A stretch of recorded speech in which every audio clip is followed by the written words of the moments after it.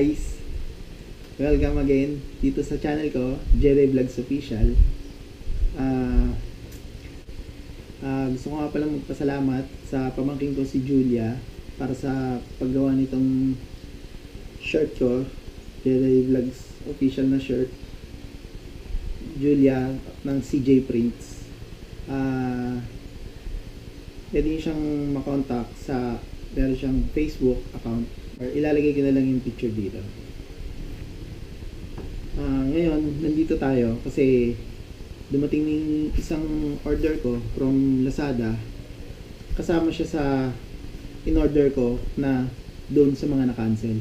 I-clear ko lang nga pala, yung doon sa mga order ko na na-cancel, wala ako sinisisi, or hindi ko sila sinisisi, or hindi ko gustong siraan yung name ng business nila, or yung doon sa pinost ko doon sa una kong video. Ilalagay ko yung link below. Nag-cancel sila ng siguro kasi by bundle yung mga in-order ko, parang 3 to 4 pieces na items. Tapos meron dun na sa na-order ko na 4 na piraso, meron dun na isa na out of stock, kaya hindi mag-push through yung order ko, kaya nila kinancel.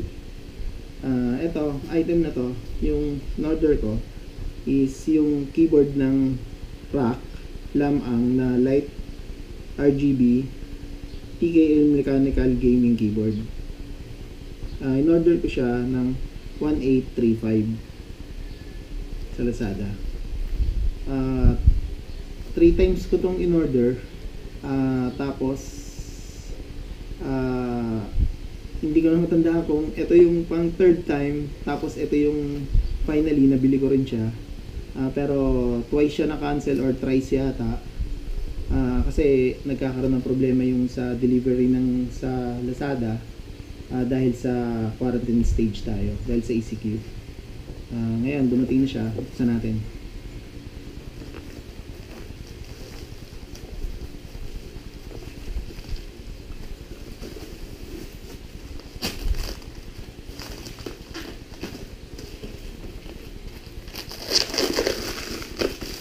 Maganda yung pagkakaharap ng packaging niya.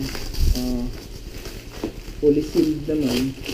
Yan, kung makikita nyo, bubble wrap para talagang protektado yung item.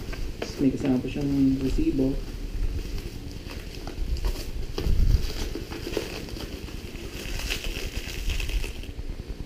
Ayun, sa sobrang sealed ng pagkakabalot niya, parang ayaw pabuksan. Ito siya, Rakk na Lam-Ang modular TKL mechanical keyboard. Ito yung version ng na Rakk na Lam-Ang na Lite. Meron tong Rakk Lam-Ang na Pro, siguro nasa around 3,000 plus siya. Ito ang bili ko dito is 1.8 plus. Pinagkaiba niya, yung isang Rakk na mas mahal na Lam-Ang na ganito na Pro is, I think pwede siyang cordless. Ito modular siya, pwede mong tanggalin yung cable niya, pero hindi mo siya pwede paganahin ng cordless. Pwede mo lang siya i-customize yung cable. Ito siya, maganda. 16 million colors, RGB to, USB pass-through, compatible siya sa Windows saka sa Apple. Yung cable type niya is USB-C type cable niya. Tapos 87 keys, wala siyang number pad. Tapos anti-ghosting and N key.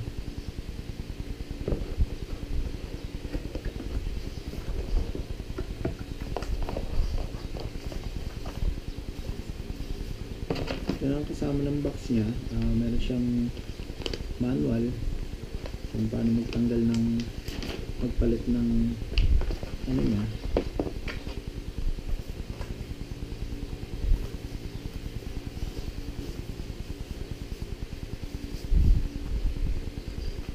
Siya guys, ganda ng keyboard.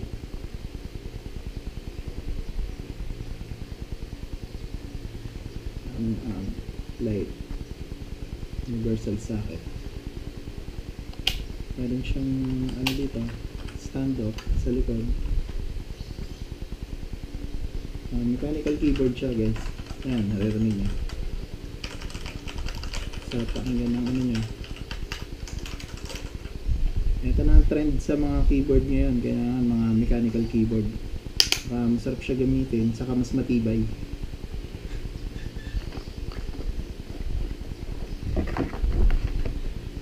Ito yung kasama niyang ano, cable. Ayan, binaba ko yung laptop dito para i-testing natin para makita niyo yung ilaw. Tapos may kasama siyang pangtanggal ng ano, pambunot ng kung i-customize nyo tong ano, kasi napapalitan siya yung mga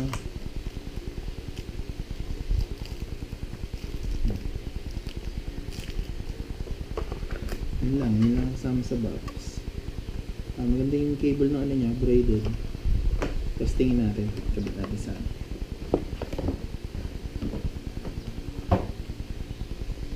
Ito, kung makikita nyo, alam ko ito ano siya, parang mayroon siyang volume control. Parang i-scroll nyo na lang siya pagka ano. Try natin paganahin.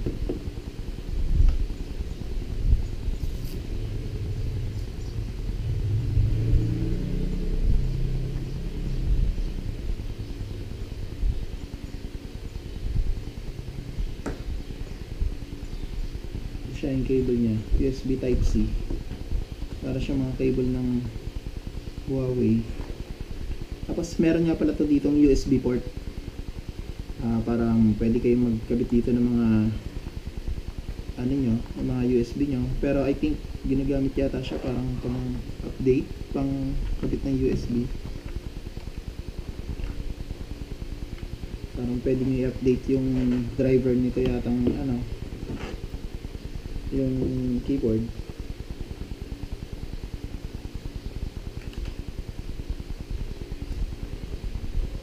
Yan guys, ganda ng ano niya, kulay ng ilaw niya. Yan, sana nakikita niyo guys.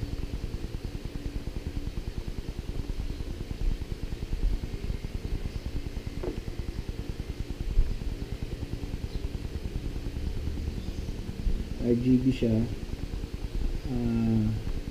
Rakk Lam-Ang Lite, 1,800 plus. Meron siyang ano, Pro version, Lam-Ang Pro. Tingin ko ano siya, 3,000 plus.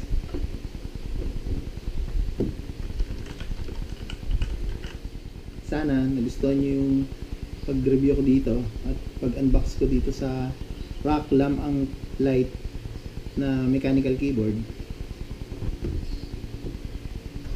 Maraming salamat sa lahat ng nag-subscribe dito sa channel ko, tsaka sa lahat ng mga nanonood sa akin. Maraming salamat sa inyo, thank you. Dun sa mga bago lang, mag-subscribe kayo sa channel ko. Huwag nyo rin kalimutan mag-comment o mag-like ng mga videos. Maraming salamat.